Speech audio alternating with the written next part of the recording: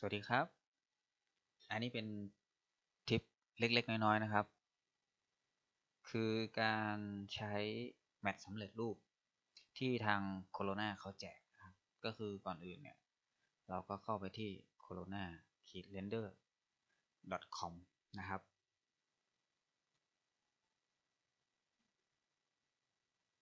หลังจากนั้นเราก็ไปที่เมนู Resource นะครับผม มันก็จะมี Material ถามว่ามันดียังไงครับอ่าจริงๆปรับเองก็ได้นะครับในส่วนของ Material นี่ไม่ยากแต่ถ้าเราไม่มีเวลามากในแมทพื้นฐานเนี่ยทางโคโรนาเขาก็เตรียมไว้ให้ค่อนข้างเยอะนะครับเช่นนะฮะอลูมิเนียมนะฮะสีรถนะครับสีผนังบ้านนะครับแต่จริงๆถ้าเรามีติดมาอยู่แล้วกับ texture นะครับที่อยู่ในเขาเรียกว่าอะไรอยู่ในซีนที่เราทำจาก 3D Max หรือ SketchUp ก็ไม่จำเป็นต้องเอาตัวนี้ไปนะครับแต่หลักๆที่จริงที่เราจะใช้กันก็ส่วนมากจะมีน้ำนะครับกระจกเขียวกระจกฝ้าคือมันเป็นแมทที่ไม่มี texture นะครับเป็นแมทที่ไม่มี texture แล้วก็อลูมิเนียมนะครับสีรถแบบธรรมดานะครับไม่ได้เป็นรูไซส์นะครับ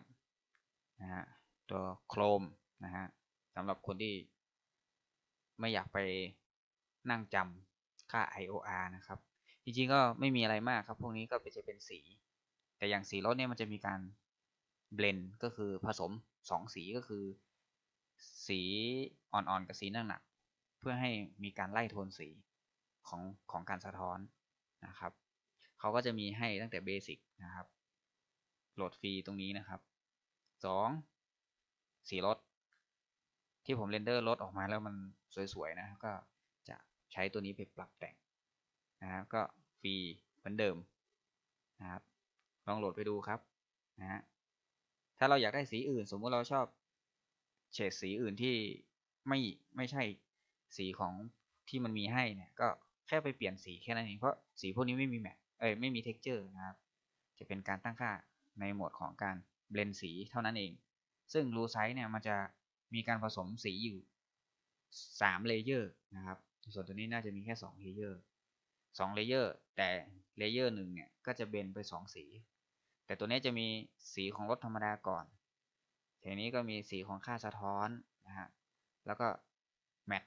รูไซส์สังเกตมันจะมีเม็ดนะครับก็จะทำให้งานที่มีรถยนต์เนี่ยสวยขึ้นอย่างอื่นก็จะเป็นพวกแมทพื้นฐานในเรื่องของเซรามิกนะฮะน้ำเช่นน้ำแดงไวน์น้ำส้มแล้วก็โหลดตัวนี้แล้วก็เปลี่ยนสีเอานะครับนะฮะตัวนี้ก็จะเป็นพวกหนังนะฮะหนังนะครับมีพวกหนังพวกผ้าอย่างเงี้ยครับเผื่อเราจะอยากจะใช้นะฮะอย่างเงี้ยครับนะฮะกำมะหยี่นี่ทำให้เราไม่ต้องไปกังวลเพราะแมทพวกนี้จริงๆถ้าเราใช้พวกนี้ปุ๊บเราก็ยกเลิกตัว texture มันออกไปถ้าสมมุติเราไม่เอาลายอย่างเราต้องการกำมะหยี่เฉยๆจริงๆในนี้ก็จะมีให้นะครับกำมะหยี่มีไหมนี่ครับกำมะหยี่อยู่นี่นะอันนี้สีเหมือนผ้าไหมนะครับเหมือนผ้าไหมทีนี้เราจะเอาไปใช้ยังไง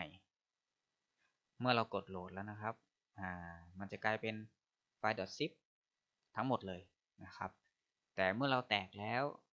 ไฟล์ออกมาเช่นสมมติตัวนี้เป็น basics นะครับ basic set มันจะออกมาเป็นแบบนี้นะครับเป็นแบบนี้เราก็ก๊อปผ่านตรงนี้ทิ้งไว้ก่อนเพื่อให้มันง่ายจะได้ไม่ต้องไปหาว่าอยู่ได้ไหนนะครับแต่ถ้าใครจำได้ก็ไม่เป็นไรเช่นโหลดไว้ที่เดสก์ท็อปโอเควิธีการตั้งค่าคือมันจะจำครั้งเดียวนะครับแล้วใช้ได้กับทุกงานเราก็เปิด 3D Max นะครับ 3D Max แบบโล่งๆไม่ต้องใส่งานไม่ต้องใส่อะไรนะครับเราไปที่ Material Editor นะครับ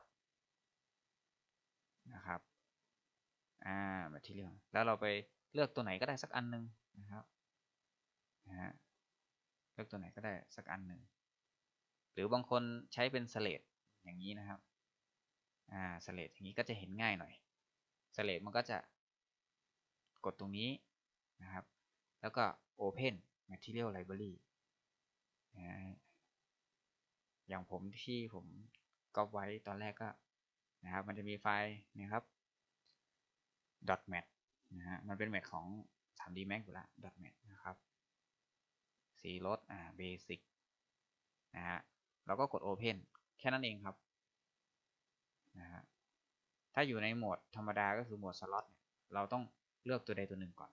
แล้วเรากดตรงนี้นะครับ1 ครั้งมันจะขึ้นคล้ายๆตัวสเลดนั่นแหละแต่ว่ามันจะไม่มีหน้ากันใส่แม็กแล้วก็ไปที่เดิมนะครับกดปุ่มลูกศรเลื่อนลงตรงนี้นะ Open นะฮะแล้วเราก็ไปที่ห้องที่เราแตกไฟล์ไว้นะครับเห็นไหมครับโหลดปุ๊บมันก็จะมาอยู่ในโหมดตรงนี้นะครับบางคนถามว่าถ้ามองไม่เห็นนี่เราจะทำยังไงบางทีมันเป็นสีดำเพราะว่ามันเป็นแมทของโคโรนาเราต้องตั้งค่าของไอ้ render setup เนี่ยเป็นตัวโคโรนาก่อนนะครับเป็นโคโรนาก่อนถ้าเป็น V-Ray หรือเป็นสแกนไลน์เนี่ยไอตัวแมทตัวเนี้ยจะกลายเป็นสีดำทำเนลของมันจะกลายเป็นสีดำนะครับส่วนวิธีใช้ในกรณีที่เรามีวัตถุอยู่แล้วสมมติตัวอย่างนะครับผมแบบนี้นะฮะเราก็แค่ไปที่แมทเหมือนเดิมนะครับเอาแมทสมมติแมทนี้เป็นแมทที่1ลากใส่นี่คือแมทของมันละแล้วเราก็ไปที่ standard นะครับจากปกติมันมีแค่ material relay อะไรพวกนี้มีอย่างตัวนี้มันมีไม่เยอะเห็นไหมครับเราก็ไปโหมดที่เราโหลดมานะครับสมมุติว่าตัวนี้ผมจะเอาเป็นสีแล้วสีแดงเราแค่ดับเบิลคลิกครับถ้ามันมีแมทอยู่แล้วแล้วก็คีปไว้แต่ส่วนมากสีรถไม่มีแมทไม่มี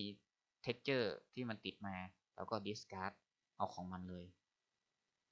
มันจะกลายเป็นสีรถนะถ้าเราจะเปลี่ยนเป็นอย่างอื่นก็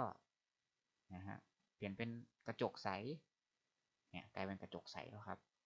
เห็นไหมครับผ้าม่านเนี่ยเราจะใช้เป็นคัตตอนอย่างนี้ก็ได้นี่ก็กลายเป็นผ้าแล้วครับนะหลักการใช้แค่นี้เองซาตินกระจกนะฮะอันนี้ยานะฮะเราต้องใส่แมทอีกที2 อันนี้ก็ไม่จำเป็นต้องใช้เพราะว่าเราปรับที่ตัวโมเดลได้นะกระจกฝ้าอย่างเงี้ยเราไม่อยากไปนั่งปรับนะครับน้ำมันก็จะมีคลื่นนะฮะเช่นสระน้ำก็ใช้ตัวนี้ได้ถ้าใครอยากใช้คลื่นเยอะๆก็ไปใส่เพิ่มเปลี่ยนบัมเอาครับหรือว่าใช้ normal map ได้นะครับนี่คือการใช้หลักๆของการนำ material สำเร็จรูปที่ทางโคโรนาเขาแจกนะครับมาใช้กับงานที่เราใช้นะครับสีรถนะครับเรียบร้อยนะฮะที่เหลือเราก็แค่เรนเดอร์นะครับส่วนจะปรับเราก็เข้าไปปรับอย่างสีรถเนี่ยมันจะมี2เลเยอร์นะครับกดเข้าไปนะครับตัวนี้ M ก็คือเป็นแมปที่มันสร้างขึ้นมาปกติเราจะเป็น texture เป็นรูปนะแต่ตัวนี้เขาจะเป็นสีมาเห็นไหมฮะแล้วเราก็ปรับสมมุติเราต้องการเป็นสีแดงรถเนี่ยคือพื้นที่มันค่าปกติเป็นสีฟ้าอ่อนๆใช่ไหมเราก็เปลี่ยนเป็นสีแดงเราก็ไม่จำเป็นต้องไหลขึ้นไหลลงมันเซตไว้แล้ววิธีหลักๆก็คือโกงมันง่ายคืออยู่ในสแกนเดียวกันนะฮะลากไปสุดประมาณนี้นะครับลากไปแกนของมันเลยนะครับจะได้ลดออกสีม่วงๆแต่ถ้าเราจะปรับให้มันโอเคก็ได้นะประมาณนี้แล้วก็ดึงขึ้นอีกนิดนึงด้านนี้ดีกว่าสีแดงเลยแล้วกันได้แล้วครับแต่ว่าไอตัวสะท้อนมันเป็นสีฟ้านะครับเราก็กลับไปแก้ตัวสะท้อนก่อน ให้มันออกมาเป็นแดงๆนะฮะเราก็ได้รถสีแดงมา1 คันนะครับสีเข้มสีอ่อนก็เราก็จัดการเองได้ครับเห็นไหมครับดับเบิลคลิกดูนี่ครับไม่มีปัญหานะครับจะอ่อนลงสีก็จะอ่อนลงนะครับนี่ครับนี่เป็นลูกสนุกเลยนะฮะโอเคครับการใช้แมทเทียลสำเร็จรูปก็ไม่มีอะไรมากมีอยู่ประมาณนี้นะครับเรียบร้อยแล้วได้สีรถ1 สีนะครับที่เหลือแล้วก็เรนเดอร์นะครับแต่ทีนี้ไอซีนนี้ลองเรนเดอร์ดูก่อนซีนใช้โคโรนาเป็นสีลองเรนเดอร์นะครับไซส์โอเคไปแล้ว600ดูซีนนี้นะครับ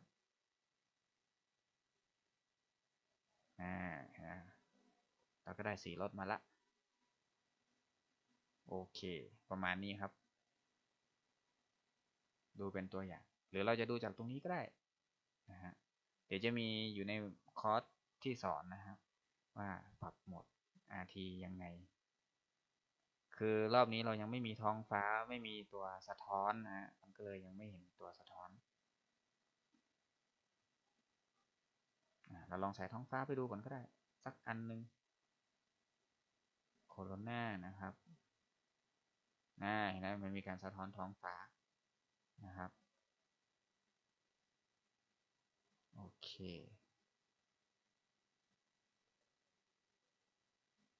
นะครับนี่ครับสีรถง่ายๆนะครับลองใช้ดูก็สนุกครับไม่ต้องไปหาโหลดไม่ต้องไปแคลกเอาหรือหาโหลดตัวยากๆมานะครับฝึกผสมเอาก็ใช้จากพื้นฐานแล้วก็ปรับเอานะครับโอเคครับอันนี้เป็นทิปวิดีโอเล็กๆน้อยๆการใช้แมทสำเร็จรูปโอเคครับสวัสดีครับ